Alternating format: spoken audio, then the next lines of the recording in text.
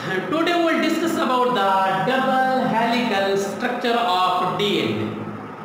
Rosalyn Franklin ने ये बता दिया था कि डीएनए के ऊपर जब हम एक्सरेज की बम्बार्डमेंट करते हैं तो डिफ्रैक्ट होकर कुछ जो एक्सरे होती हैं वापस आती है, मीन्स अंदर क्या है मॉलिक्यूल हैं।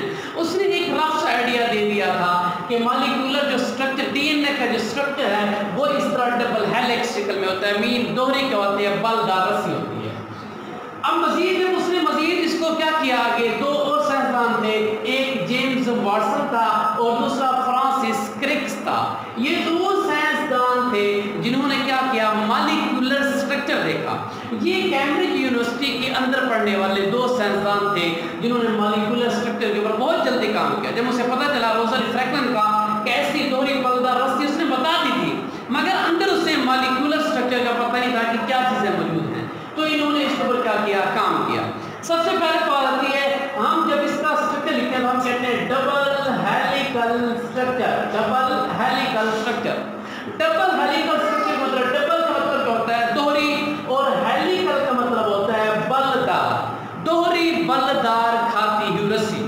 अगर हम धागे को दो स्ट्रैंड लें और दोनों स्ट्रैंड्स को दो धागे लें और उनको आपस के अंदर ट्विस्ट कर दें, उनको क्या करें, आपस के अंदर ट्विस्ट कर दें, तो ऐसे ही स्ट्रक्चर बन जाएगा। ये देखिए डीएनए ऐसी दो रस्सियां होती हैं, स्ट्रैंड होती हैं और आपस में क्या होती है, एक दूसरे के ऊपर वो ट्विस्ट हुई होती हैं। क्या होती है, ट्विस्ट। इसी वजह से हम उसे कहते हैं कि डीएनए क्या है, ये डबल हेलिकल स्ट्रक्चर शो करता है।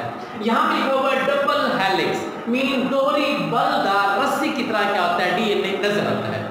अब इस दोहरी बलदार जो रस्सी है इसके अंदर नाइट्रोजनियस बेसिस मौजूद होती हैं। नाइट्रोजनियस बेसिस क्या होते हैं, जैसे कि एडेनिन, थाइमिन, साइटोसिन, ग्वानिन। ये नाइट्रोजनियस बेसिस इस डबल हेलिक्स के अंदर क्या होती हैं, एक दूसरे के ऊपर पॉइंट्स कर रही होती हैं, आपस में एक दूसरे के साथ क्या होती है, एक दूसरे की तरफ जुड़ी हुई होती है नाइट्रोजनियस बेसिस। अब इसका दूसरा पॉइंट आ गया बेस पेयरिंग। आप 5 पॉइंट इस तरह लिखेंगे और उसको एक्सप्लेन कर देंगे तो आपका वाटसन क्रिक मॉडल मुकम्मल हो जाएगा। बेस पेयरिंग, बेस पेयरिंग ये होती है कि हमने पढ़ा था कि जब डीएनए का हम स्टडी करते हैं तो डीएनए के अंदर आपने लिखा कि कुछ एडेनिन और कुछ ग्वानिन, कुछ होती है जिन्हें हम कहते हैं प्यूरिन। क्या कहते हैं जिन्हें हम, प्यूरिन, और कुछ को कहते हैं पैरिमिडीन। अब जो प्यूरिन होती हैं ये होती हैं डबल रिंग स्ट्रक्चर होता है, इनका स्ट्रक्चर क्या होता है, डबल रिंग स्ट्रक्चर होता है प्यूरिन का। जब हम बात करते हैं पैरिमिडीन का तो इनका सिंगल रिंग स्ट्रक्चर होता है। मतलब ये हुआ कि प्यूरिन का स्ट्रक्चर जो होगा नाइट्रोजनस बेस वो बड़ी होगी, डबल रिंग है, जबकि हम पैरिमिडीन की बात करें तो पैरिमिडीन की जो स्ट्रक्चर होगी वो छोटी होगी क्योंकि ये सिंगल रिंग है। तो ये सिंगल रिंग और डबल रिंग जब बेस पेयरिंग करेंगे तो ये स्टेबल कैसे होंगे, ये स्टेबल कैसे होंगे, इस चीज को समझने के लिए कि हमेशा जो प्यूरिन्स के क्या होते हैं, जो क्वांटिटी जो प्यूरिन्स के जो इंडिविजुअल होते हैं, मीन जैसा कि एडेनिन हो गया और ग्वानिन हो गया, एडेनिन और ग्वानिन जिनका क्या होता है, डबल रिंग स्ट्रक्चर होता है। हमेशा ये पेयरिंग बनेंगे पैरिमिडीन के साथ जो कि सिंगल रिंग होते हैं, जैसा कि एडेनिन ये डबल रिंग है प्यूरिन का, और सिंगल जो पैरिमिडीन है उसे किसके साथ बनाएगा, थाइमिन के साथ बनाएगा। इस तरह ग्वानिन ये प्यूरिन का है, ये भी डबल रिंग स्ट्रक्चर है, ये किसके साथ बनाएगा, साइटोसिन के साथ बनाएगा। ये इस तरह जब एक दूसरे के साथ पेयरिंग बनाएंगे तो इनके पेयरिंग बनाने से क्या होगा कि ये स्टेबल हो जाएंगे, ये क्या हो जाएंगे, स्टेबल। तो बेस पेयरिंग इनकी हमेशा प्यूरिन्स और पैरिमिडीन्स के अंदर ही बनती है, और ये जो उनकी बेस पेयरिंग बनती है ये हमेशा क्या होती है, ये स्टेबल होती है, ये क्या होती है, स्टेबल होती है। अब हम देखते हैं इसकी hydrogen bonding between base pair. Base pair बन गए, अब ये आपस के अंदर जुड़ेंगे कैसे, हाइड्रोजन बॉन्डिंग के जरिए आपस के अंदर क्या होंगे, ये जुड़ जाएंगे। जैसा कि एडेनिन जो कि प्यूरिन है, डबल रिंग स्ट्रक्चर है, ये दो हाइड्रोजन बॉन्ड बनाएगा किसके साथ, थाइमिन के साथ। इस तरह ग्वानिन जो कि असल में प्यूरिन है, डबल रिंग स्ट्रक्चर है, तो ये ट्रिपल हाइड्रोजन बॉन्डिंग बनाएगा किसके साथ, साइटोसिन के साथ बनाएगा। किसके साथ ट्रिपल बॉन्डिंग बनाएगा, साइटोसिन। एडेनिन थाइमिन के साथ और ग्वानिन किसके साथ, साइटोसिन के साथ क्या है, डबल या ट्रिपल हाइड्रोजन बॉन्डिंग क्या है बना रहा है। अब हम थोड़ा सा इसके साथ मजीद देखते हैं। Hydrogen bonding between base pair मौजूद होती है जो कि इनको क्या करते हैं, जकड़ के रखती है, और इनका जो डीएनए स्ट्रैंड होता है वो डीएनए स्ट्रैंड आपस के अंदर क्या होता है, ये ट्विस्ट हुआ पड़ा होता है। क्या पड़ा हुआ होता है, ट्विस्ट हुआ पड़ा होता है, जैसे यहाँ आपको क्या आ रहा है, नजर आ रहा है। और ये एक दूसरे के होते हैं एंटी पैरेलल स्ट्रैंड होते हैं। क्या होते हैं, एक दूसरे के एंटी पैरेलल स्ट्रैंड होते हैं। अच्छा, ये एंटी पैरेलल स्ट्रैंड का मतलब क्या है? एंटी पैरेलल स्ट्रैंड का मतलब है कि एक की डायरेक्शन एक तरफ होती है और दूसरी की डायरेक्शन दूसरी तरफ होती है। वो कैसे? ये है डीएनए का, ये क्या है, एक स्ट्रैंड, डीएनए का एक स्ट्रैंड है जो कि किसी से बना हुआ है, न्यूक्लियोटाइड से बना हुआ है। किसी से बना हुआ है, न्यूक्लियोटाइड से बना हुआ है। किसी का स्ट्रैंड, डीएनए का स्ट्रैंड न्यूक्लियोटाइड से बना हुआ है। ये एक न्यूक्लियोटाइड है जिसके अंदर राइबोज शुगर है, ऊपर फॉस्फेट ग्रुप है, और साथ ही इसकी क्या है, नाइट्रोजनियस बेस जैसे कि एडेनिन, गुआनिन और साइटोसिन लगी हुई है। अगर हम इसके देखें तो ये एक स्ट्रैंड कैसे रन कर रहा है, 5 2 3 रन कर रहा है। ऊपर वाला पोजीशन कौन सा है इसका, ये 5 है, और नीचे वाला कौन सा है, ये 3 है। तो जब हम इसको ऐसे यहां स्ट्रक्चर शो करेंगे तो ये ऐसे आएगा, ऊपर वाला 5 एंड होगा और नीचे वाला क्या होगा, ये 3 एंड होगा। मैं थोड़ा सही करके बना देता हूं। तो ये स्ट्रक्चर इसका इस तरह आएगा। जब हम बनाएंगे इसका, ये ऊपर वाला क्या होगा, ये 5 एंड होगा, और नीचे वाला क्या होगा, वो 3 एंड होगा, क्योंकि 5 ऊपर है और नीचे क्या है, 3 है। नीचे क्या है, 3 है। और ये आप लोग अच्छी तरह जानते हैं कि जो अमीनो एसिड जो नए न्यूक्लियोटाइड जुड़ते जाते हैं वो 3 एंड पे जुड़ते हैं। किस एंड पे जुड़ते हैं, 3 एंड पे। तो ये ऐसे होगा, इसकी डायरेक्शन ऐसे होगी, नीचे की तरफ होगी। अब हम बिल्कुल इसके ऊपर वाले को देखते हैं। ये कौन सा एंड है, 3 एंड है, तो ऊपर लिखते हैं 3 एंड। ये कौन सा एंड है, 3 एंड है, और नीचे वाला ये एंड कौन सा है, 5 एंड। तो इसकी डायरेक्शन बिल्कुल उसके अपोजिट होगी, ऐसी होगी,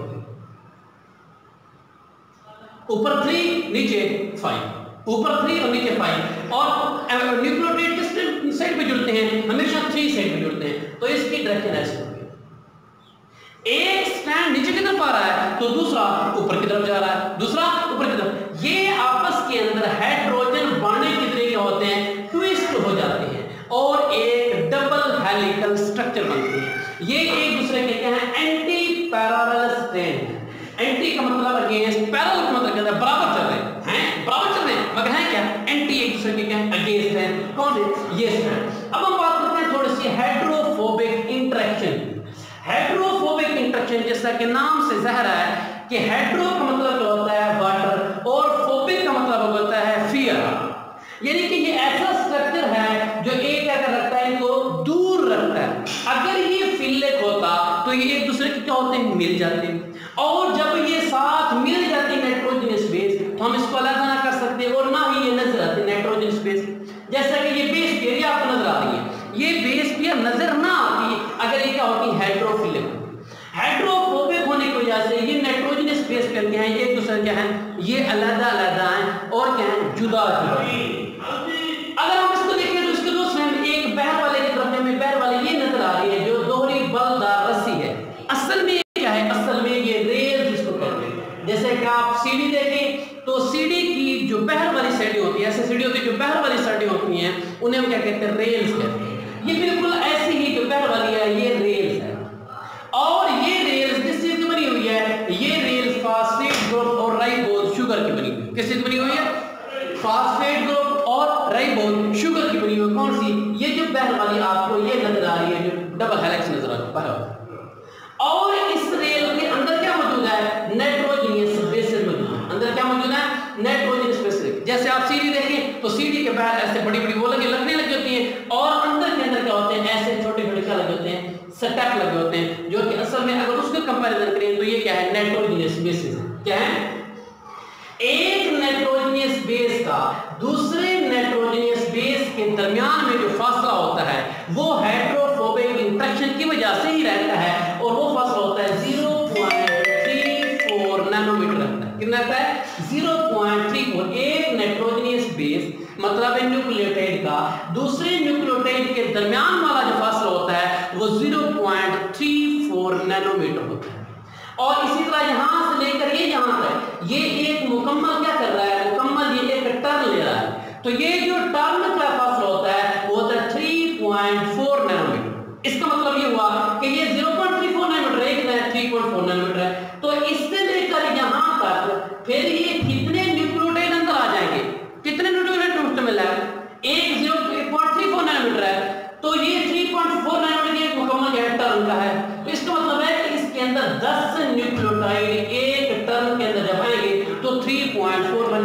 कितने न्यूक्लियोटाइड आएंगे?